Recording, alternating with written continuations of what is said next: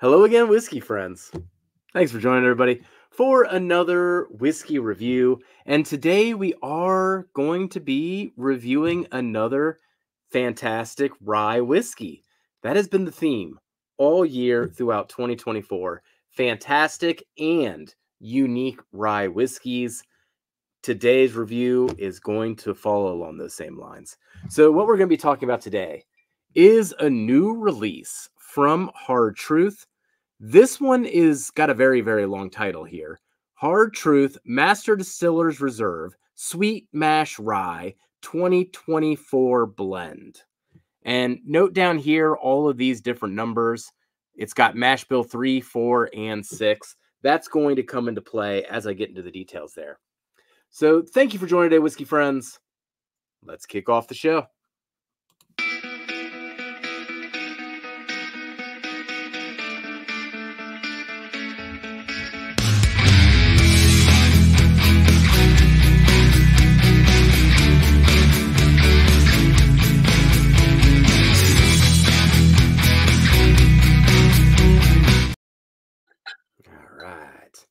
Got myself poured a little sample there for us to taste together as we go through the tasting notes and go through the review. We'll let that open up for just a second here.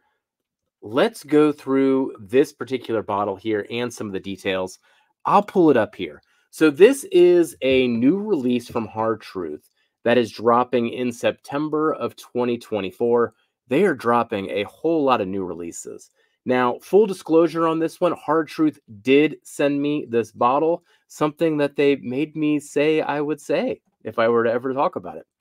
Did plan to buy one of these anyway when I am at Hard Truth, actually just like 5 days away from recording, but was very happy to get a preview here because now I know what to do when I get to the distillery on this one. But it is going to run $90, acquired from Hard Truth. If you're not familiar, if Hard Truth is in your area or not, go to their website. They actually got like a website where you can do like a find if it's in my area or if it's in my state and what store it's on. So they got like a little locator there for all their products. This one comes in at 115 proof. And I went on a few sites. I think I even went on Hard Truth's own site and found that it was age stated at 5 years, though that stat is not on the bottle itself. Now, what is most important about this particular blend is what I was pointing out earlier, the mash bill 3, 4, and 6. So if you were to go through the backlog of all of our reviews or go through Hard Truth's offerings on their website, you're going to find that they have a lot of unique ryes beyond their standard mash bill 1. This is then a blend of all of the unique mash bills that they do. So walking through this, mash bill number 3 is the chocolate malt, which represents 20% of this blend. Mash bill number 4 is the caramel malt, which represents 50% of this blend. And mash bill number 6 is the malted rye, which represents 30% of this blend. Now, on the channel, we have been in love with the caramel rye since the beginning. But particularly last year, we put batch 2 in our end of year blind tournament, and it performed very, very well. It was one of 2 Hard Truth bottles in that head-to-head tournament. So for this one to be a blend of all those unique mash bills, on paper, I was very, very skeptical that this was going to work.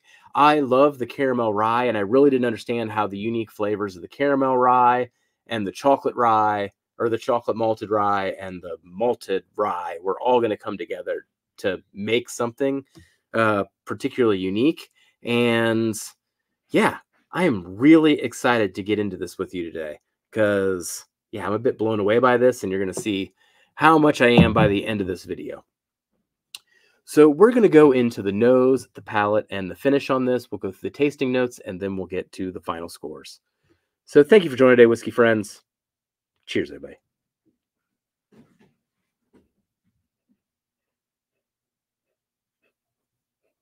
Now, the nose on this one, the nose is probably my least favorite part, though I do like the flavors of the nose. It doesn't have necessarily a lot of depth to it. It feels almost a little bit flat. It doesn't give you a good preview of what's going to happen on the palate. The main note that I get on the nose, and I'll get this again, I believe, on the front palate. It's essentially a butterscotch custard donut. So if you picture one of those custard filled donuts, but it's got like that gray to tan cream on the top of it, that's a butterscotch cream. It's like that type of donut is what I smell in a donut shop. There's also a lot of fruits going on, a lot of cereal notes too. So I'd equate that to almost a strawberry or a berry special K. There's a bit of black pepper, and then that chocolate malt ends up coming through a bit more and more. Presents itself more as a espresso or more specifically maybe like a mocha.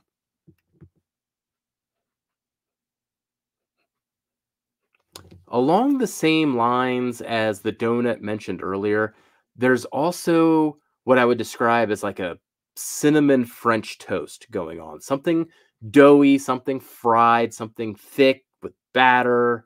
Um, and that thickness has that like egg and all those spices in it. So a whole bunch of breakfast foods, quite frankly. We're talking donuts, special K cereal, and some great French toast. All right.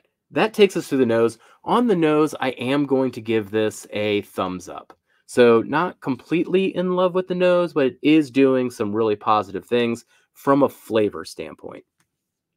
Let's get into the palate. Mm.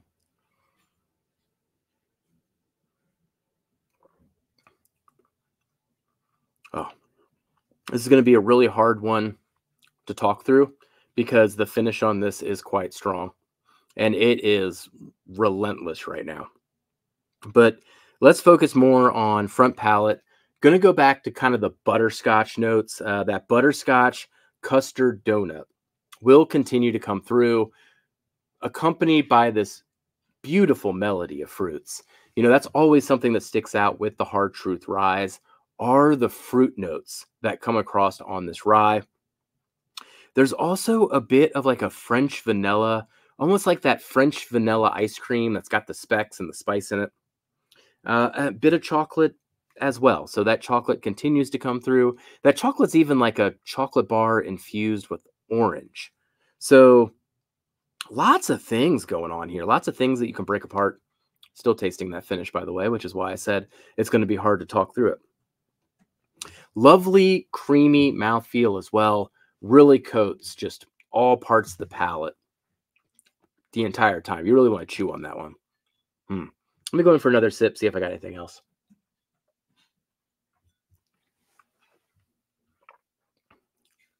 Oh, man. On that transition from front to mid, it does darken quite a bit. That butterscotch turns more into a dark, hard caramel kind of flavor. So that does darken up. Um, the mocha flavors really escalate. So it does have this nice transition into mid palate.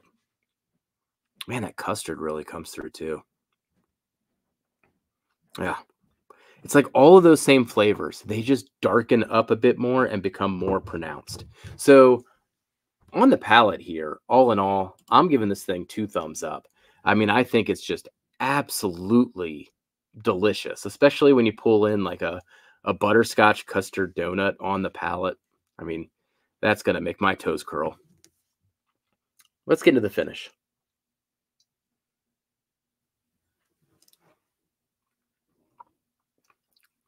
Oh, and then honestly, at the finish, it's a lot of all the same notes, but the volume on everything just continues to escalate. You almost don't expect it to escalate to the point that it does, and then the volume just keeps rising on all these flavors that I'm talking about. Lovely, lovely crescendo. Other thing on the finish, the stone fruits really emerge a bit more as well. They take kind of better shape. Um, and the finish here, so what I'm tasting that won't relent is essentially a uh, espresso with sweet cream. So if you like that combination there, if you even get like a nitro cold brew with some sweet cream or something like that, That's what we're talking about in the finish, not to discard the amount of fruits that are still happening on the finish as well. All right. One more sip and then we'll finish up the finish here.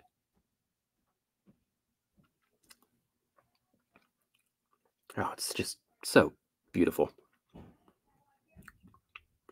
No, I think that pretty much calls everything out. I'm still getting that custard donut as well in the finish. Beautiful, beautiful whiskey. Very, very surprised by what's happening here. So on the finish, gave that 2 thumbs up as well. So as you can see, this is trending very, very positively. Let's get into the scores now. So here on the channel, we do have a 3-tier score system broken up by flavor, experience, and value. On the flavor, gave this an 87.5. Really, really into it. I think the main place that it lost a few points was the nose, because the nose really does not present itself or give you a preview of how deep and dark and rich the flavors are about to be throughout the experience and then into the finish. Experience, though, once again, it lost some points on the nose, but otherwise, I mean, the depth is there. It's nice and creamy. The finish is awesome. And then in terms of being a balance of a blend, I would not have expected this to work on paper, blending these 3 unique mash bills together, because they are really, really different. If you drink these separately, and I didn't expect them to fill the holes and deficiencies that are independent on each of these mash bills in this blend, which is essentially what does happen in the end. So value on this one at $90. I do plan to buy another one of these when I'm at the distillery. So I'm going to share what is left in this bottle with Kelsey and Darrell so that they can enjoy it as well. But I've already given them the heads up, like, hey, when we're at the distillery, you should buy this one. So I'm going to put my money where my mouth is. All in all, then, we are talking about a score of an 89 out of 100. I actually had to do a double take when I did the summation of the scores, because all of these metrics are essentially calculated independent of each other, and then you get the sum of the parts. And when I saw an 89, I was like, that is too high of a score. And then I went through all the metrics and I couldn't figure out if there was any adjustments that were needed. I was fine with each independent metric where I left it. What is very strange about the construction of this particular score is that it got there without any 10s outside of value. It's just 8 and 9s across the board. So in the end, there is a little bit of a tie going on at 89 on the scoring system, but that is a multi-way tie for 3rd place out of 63 reviews done this year, which then puts it in the top 20 of all reviews since we began the scoring system out of 225 bottles. So what that also means is we're going to have to buy some more of this one in order for it to be in our end of year tournament, and to see what this crazy thing can do in a blind and if it can stick out amongst all the other whiskeys that are going to be in there. Other surprising thing, yet again, this is another great rye whiskey to highlight, and not a stereotypical 95.5 rye that we've been used to over the years. These brands like Hard Truth and so many others are just completely radicalizing what the rye category is, and this is another expression to show that. So that concludes my thoughts on the Hard Truth. Once again, this one is the Masters Distiller Reserve Sweet Mash Rye 2024 blend. And one last thing on this, I did do a little head-to-head comparison with that caramel malt side by side, and this thing blows it away. And that thing was in our tournament last year. So don't sleep on this one. This might actually be the best non-single barrel that I've gotten from Hard Truth yet. So if you've had this, let me know in the comments what you think of it, if you plan to pick it up, and if you've heard of this for the first time. Once again, be sure to go to Hard Truth's website, see if it's going to be hitting your state. So thank you for joining today, whiskey friends. We'll catch you on the next whiskey review. Goodbye, everybody.